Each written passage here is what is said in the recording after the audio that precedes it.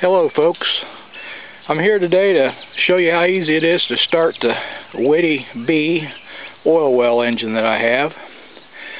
This engine was probably built in the 1950s as near as I can tell. It basically will run on natural gas, propane, well gas. We're going to start it today on gasoline and switch it over to propane.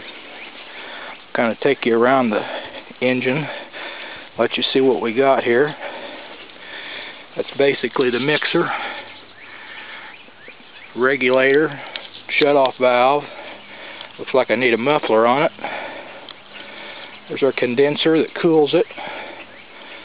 Twin disc clutch, magneto.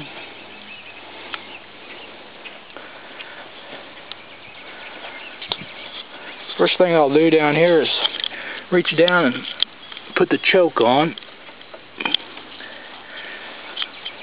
Set the gasoline mixture one turn out,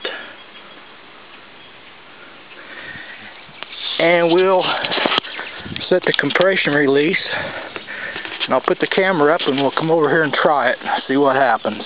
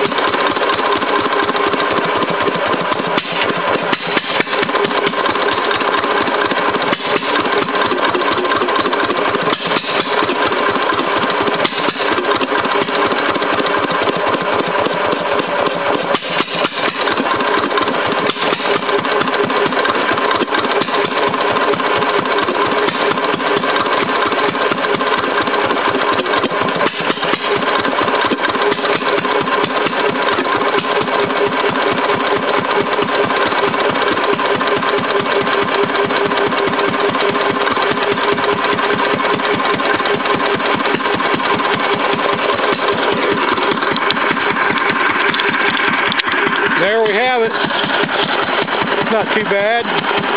If I had my idle mixture on the gasoline set a little better, it would have been started a little bit quicker.